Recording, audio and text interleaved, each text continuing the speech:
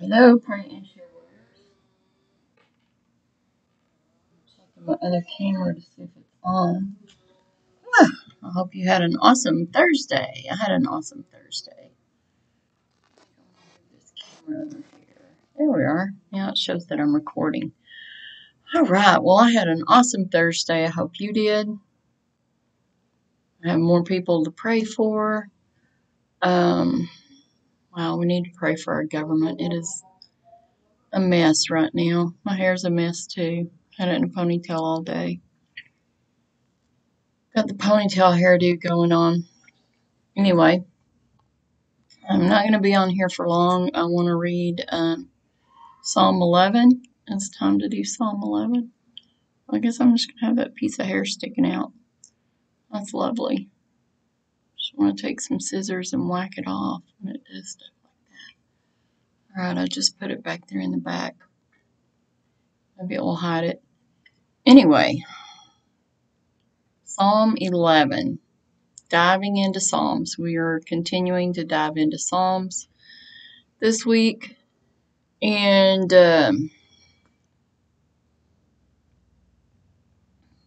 anyway, it's hot outside. I hope that none of you have had to been outside all day. Like my poor husband that works outside. I don't know how he does it. Sometimes he comes in and he's just totally exhausted. But anyway, I'm thankful that he's willing to do it. Being in the house would drive me crazy. All right, what do I have? I need my fan here. I don't know what I put on for Seth to watch. I don't remember. He may be coming in here. All right, well, let's go ahead and pray. God, we just come to you and we just pray, God. We are so thankful. We're thankful, God, that you care about us and you do want us to bring you the things that concern us. God, we trust you because you are on your throne and you are in control. There is nothing that gets by you. You see everything from your throne. You hear everything from your throne, God. So much is going on right now. As you know, I know you're not wringing your hands in heaven. I know you have everything under control. We just need to trust you, but it does get overwhelming at times. We thank you, God, for being our creator, our protector, our provider, our shelter in the storm, our strength and our refuge. God, you are the righteous judge, and vengeance is yours. It's not ours. We are to even treat our enemies with respect and pray for them and be willing to do things for them. God, you are magnificent and powerful and mighty, but yet you are caring and loving and compassionate and kind and patient and forgiving, and you want none to perish, God.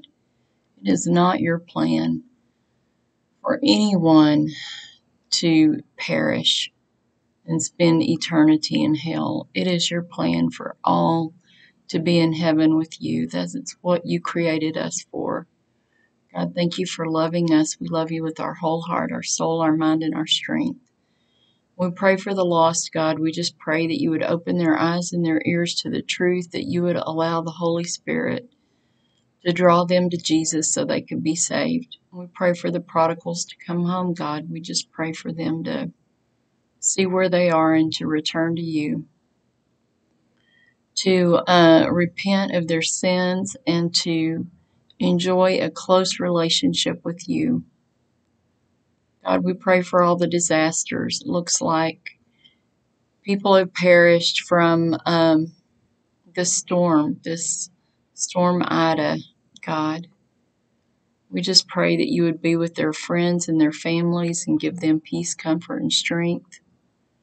We pray for the people in Afghanistan, God, that you would make a way for them to get out, if that is your plan for them, that miraculously obstacles would be removed so that they can receive freedom from the tyrants that have their country. God, we just pray I pray for guidance and wisdom for our government, God, because they are not making good decisions. They're not making good, sound decisions, and it's just kind of like, it seems like it's on purpose.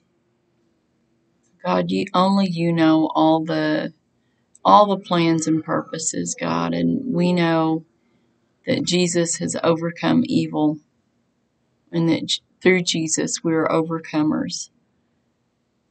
But God, it's just kind of hard now seeing everything that's going on, and not really through the love and compassion of Jesus understanding why everything's going on. But God, we trust you. And that's all that matters, is that we trust you. And God, we just pray for all the other disasters that are going on, God, that you would meet the needs of these people. That you would send people that would be the hands and feet of Jesus. That you would send people with the loving compassion of Jesus to meet their needs. And God, we just again pray for all the people that have lost loved ones. We just pray for peace, comfort, and strength. I want to lift up my friend that's sick to you, God. I just pray for healing for her. And I pray for continued healing for my other friends that have been sick, that are being healed.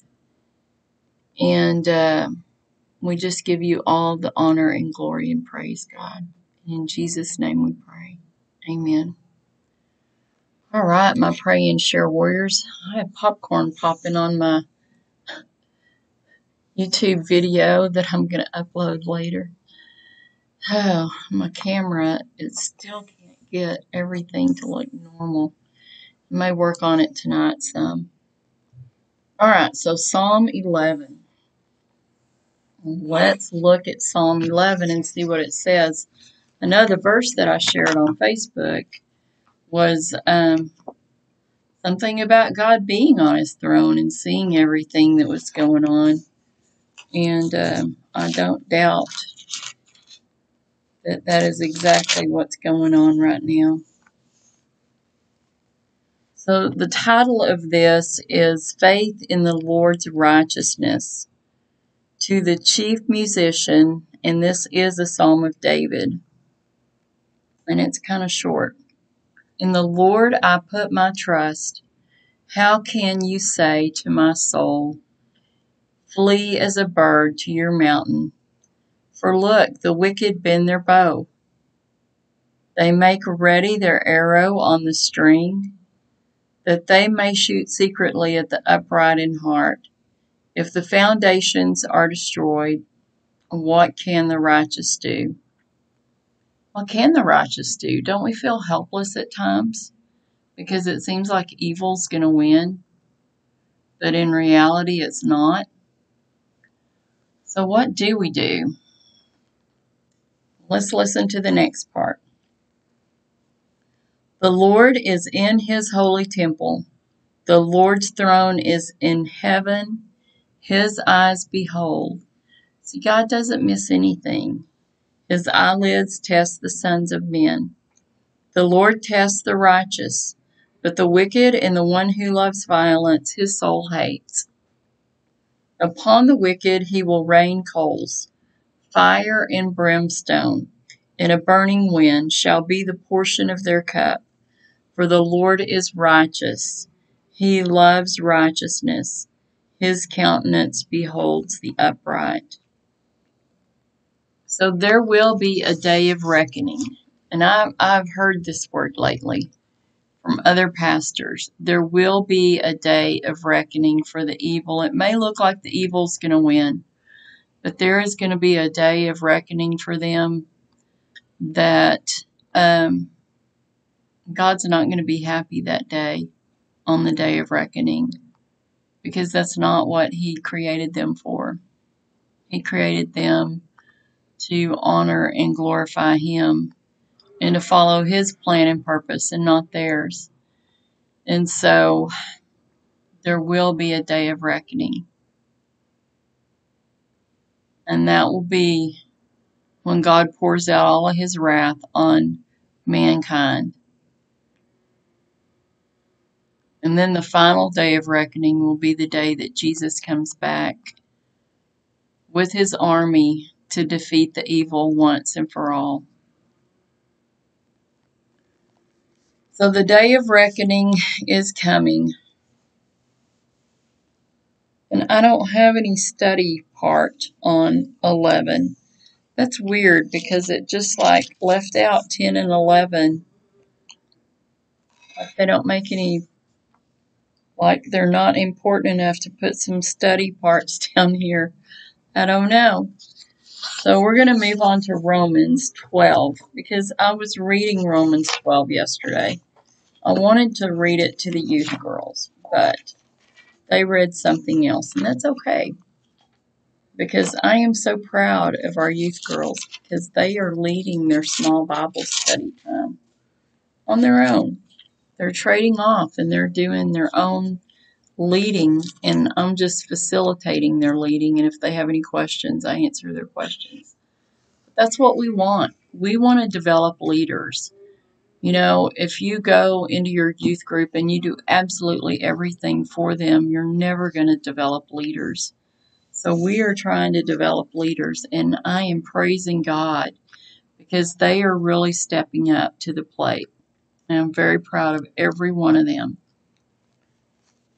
Even the ones that don't feel comfortable and maybe they haven't stepped up to the plate, I'm still proud of them too. And their day will come when they'll feel comfortable doing that. Okay, so Romans 12. I was reading Romans 12 yesterday, and I thought, this is so great because this is talking about what we need to do now. Beseech ye, therefore, it's called living sacrifices to God, is what my heading is in Romans 12. I beseech you, therefore, brethren, by the mercies of God, that you present your bodies a living sacrifice, holy, acceptable to God, which is your reasonable service, and do not be conformed to this world, but be transformed by the renewing of your mind, that you may prove what is that good and acceptable and perfect will of God. So again, we are not to be conformed to the ways of the world. We are to have our minds renewed, and we are to be transformed to the ways of God,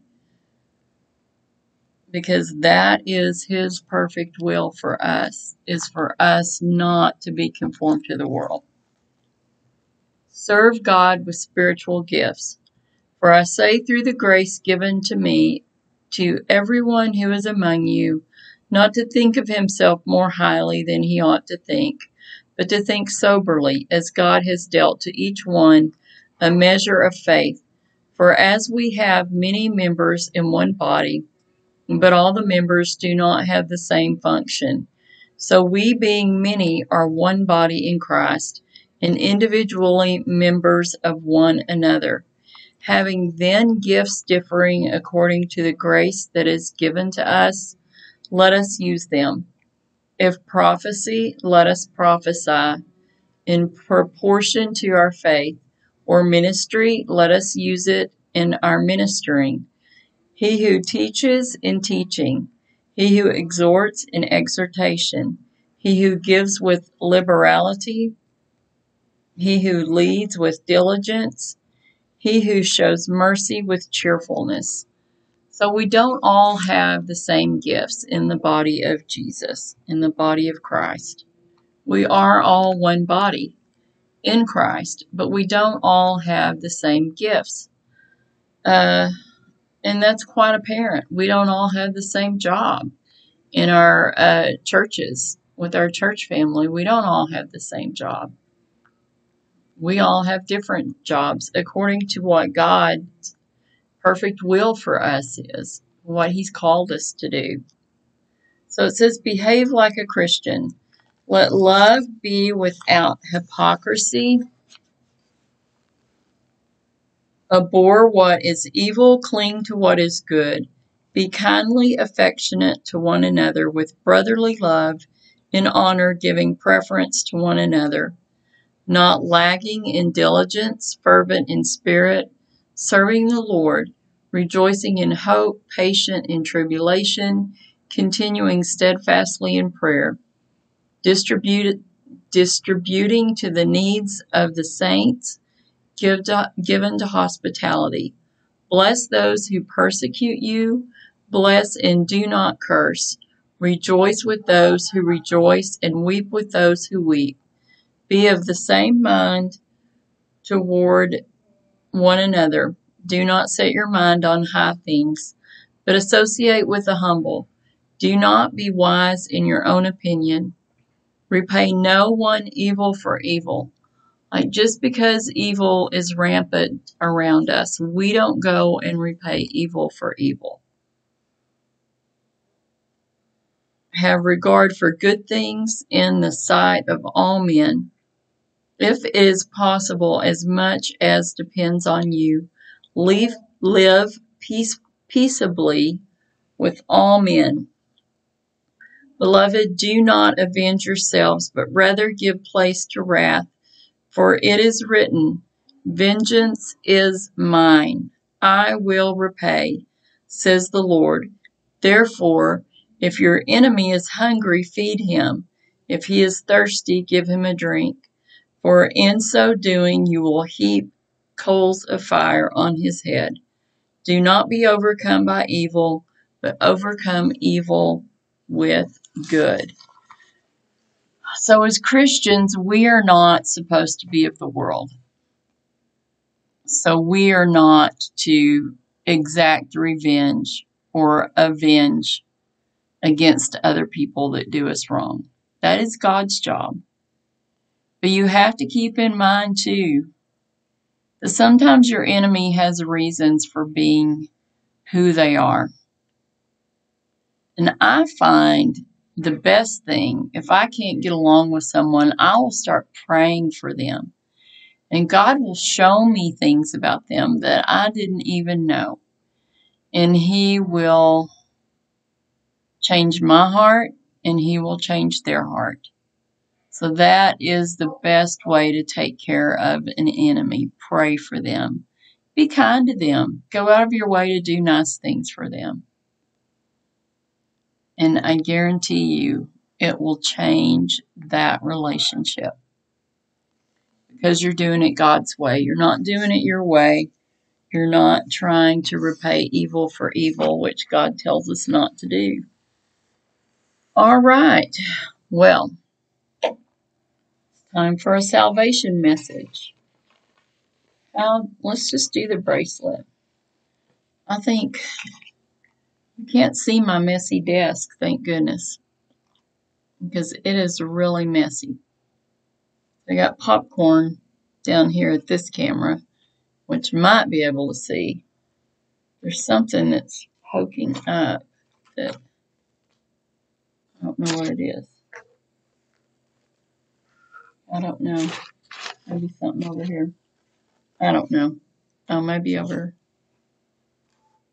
It doesn't matter. I think it's that notebook back there. Okay. Well, let's do this. I don't know where my friend Josie is, and I probably need to call her and see how she's doing. I wonder if she started back to work this week. She may just really be tired. I totally get it. Okay.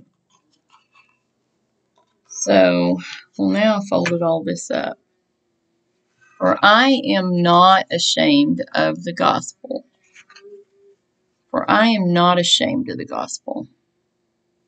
I don't know how I normally do this. For I am not ashamed of the gospel, because it is God's power for salvation to everyone who believes. Romans 1:16. So we have the gold color here. We have the gold. Trying to get it on both cameras. Okay, there's the gold. The gold color represents God, the creator of all, who lives in heaven. The Bible says that God is light, and in Him there is no darkness. God is perfect. God loves you, and He wants to have a personal relationship with you. Jesus is God's Son. The Bible says that Jesus and God are one. And so then we have the next one on this bracelet, which is the black with the white question mark. The dark color represents sin, which is doing wrong things. God says that all have sinned and fall short of God's standard of perfection. Sin separates us from God. The Bible says that the penalty for our sin is death or separation from God forever. So the first question mark is asking, how can your sins be removed so that you can know God? That's a good question. Well, here is the answer.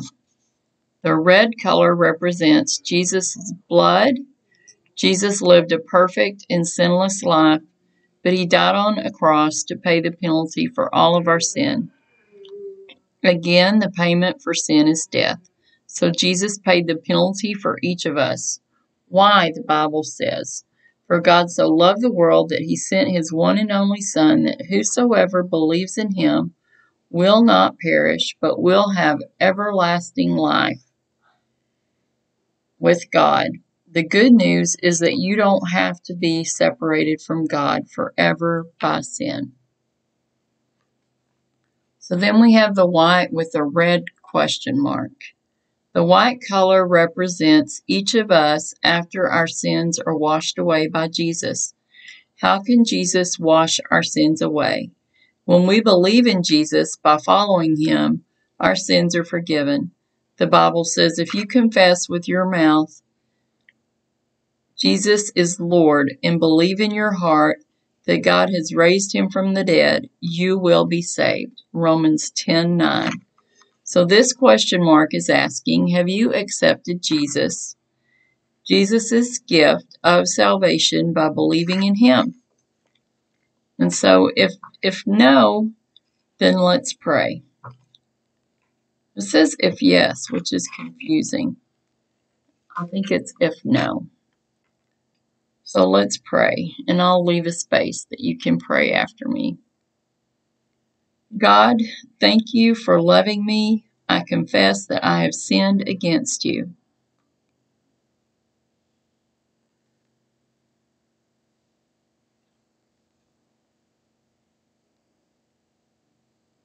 I believe that your son Jesus died on a cross to pay for my sins and that you raised Jesus from the dead.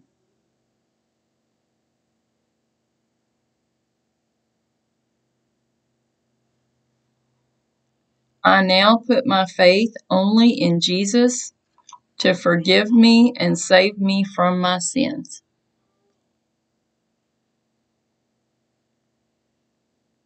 I confess that Jesus is Lord. Thank you for your gift of eternal life.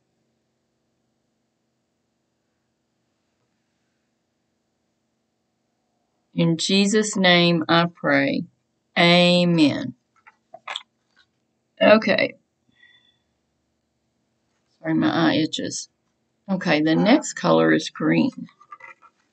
Now something's poking me in the side. The next color is green. The green color represents growth in your relationship with God. These symbols show the areas of growth. Okay, well, we have the heart. We have the heart. The greatest commandment is that we love the Lord our God with all our heart, soul, mind, and strength, and that we love our neighbors as ourselves. Love God, love people. Read the Bible each day, the little Bible symbol. Read the Bible each day to learn more about God and his love. And then we have the little praying guy. Pray to God constantly and share your thoughts, needs, and desires with him. And then we have the baptism. When we are baptized, we are telling the world that we have committed our lives to Jesus and that we are a new person, like being born all over again. Well, we talked about that last night at youth. Hang out. Sorry, but my itch. on the side. Hang out with other Christians and encourage each other. Church is a good place to start. It really is.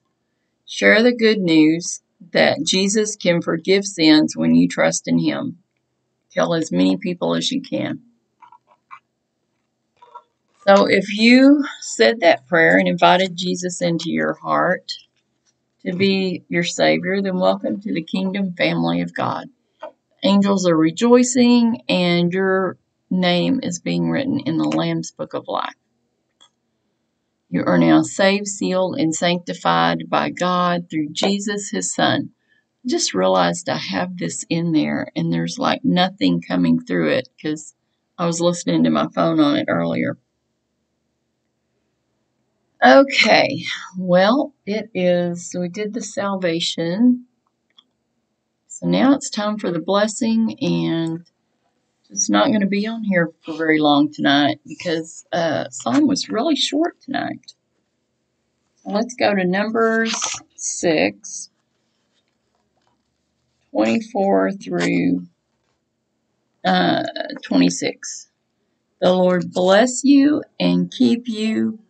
The Lord make His face shine upon you and be gracious to you. The Lord lift up His countenance upon you and give you peace. Wow. Peace is a great thing. It's great. We all need peace. Okay. Well, I'm going to pray again. I'm going to do a really short prayer this time. I covered all my sick friends earlier. So I'm going to do a prayer mostly for the people that have had tragedy the past 2 weeks and just the things that are going on because of that. I believe that's what I feel led to. And I put popcorn on my other video. I can't do that on Facebook. They don't have any good filters on Facebook that you can use. Some of them are really kind of weird. So I put popcorn over here because I feel like some of the news that we're watching is like a show. So I feel like I had my popcorn tonight. I didn't eat it. I don't have any popcorn here. But it is. It's like we're watching a show. It's like I've seen some movies, like what's going on right now. And it's like a lot of actors. Does everybody have their own part to play? It's just really weird. That's why I put the popcorn on there. That's my explanation for YouTube, so they will not want to know why I put popcorn on there. All right, well, let's pray. God, we thank you because you are sovereign over all. You are God of all. You are the one true God. You are the only God. You're the only God that I will bow to. You're the only God that I will bring my praise, my glory, and my honor to.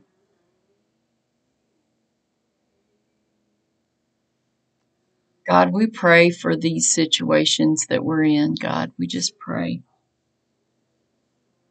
We pray for your sovereignty, God. We are seeing things fall into place, God, and we thank you for that. And we are seeing some things that are hard to believe that we're seeing, that they're happening before our eyes. And we have read it in your word, God, so we know that it's truth.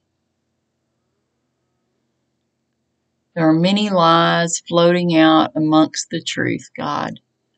So give us the Holy Spirit's power to discern truth from lies, God. Give us the boldness to go out and share the gospel of Jesus and to share your truths out of your word, God. We pray, God, for all the people that are in need, and there are so many. There are uprising in countries over vaccine mandates.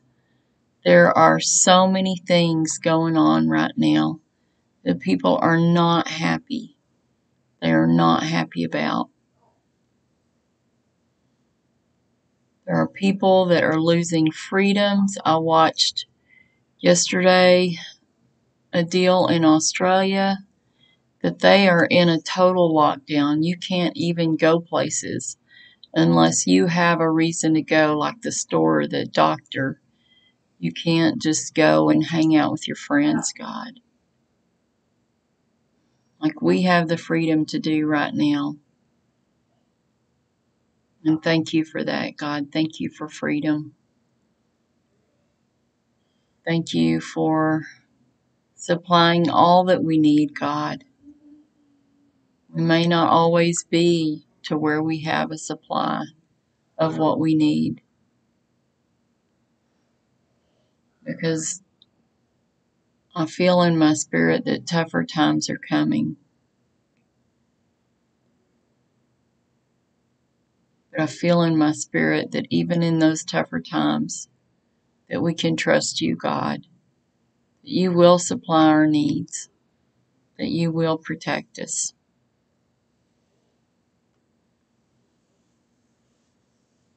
God, again, we lift up the Afghanistan people to you.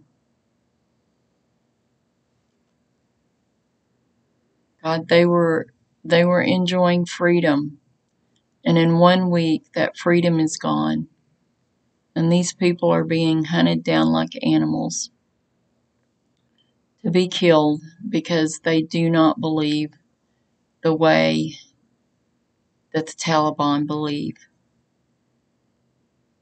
God, please protect them. Please surround them with your angels, God. If our military won't do right, then maybe our allies would go in there, God, and free those people. If our military, not our military, I'm sorry, if our leaders are just going to sit back and watch people get killed, then maybe somebody else's military will go in there and free the people. I've never been ashamed of, well, I have before, but I'm very ashamed of our leaders and what they have done, and then called it a victory when so many people are dying every day in Afghanistan because they did not do the right things. They did not leave the way they should. They left like cowards in the middle of the night, left our base that we could have used to fly people out, just gave it over and let the Taliban release 5,000 prisoners. That was not a good plan, and that is not a victory. That is a sad account. That will go down into history, and it will be their legacy that is such a huge failure.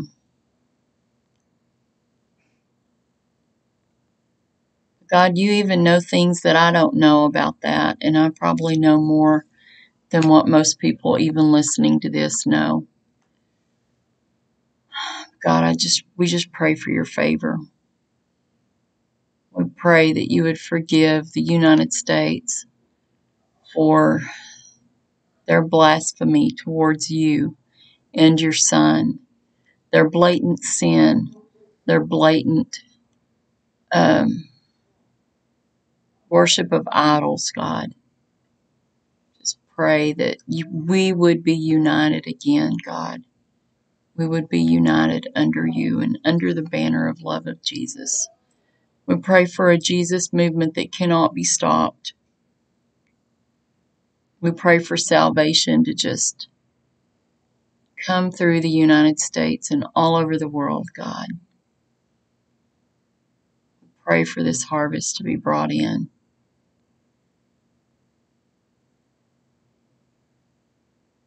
We pray for the workers not to give up, just to keep working.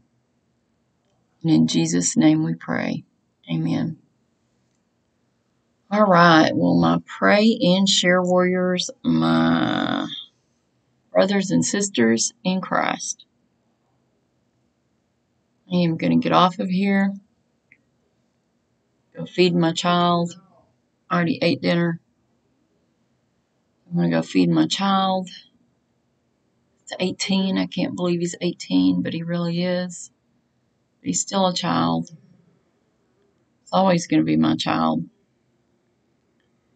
And, well, I'm going to go prepare his food. He can feed himself. But just keep all these things in prayer, if you will. God bless you and your families abundantly. Much love and cyber hugs. Till I see you again. Good night.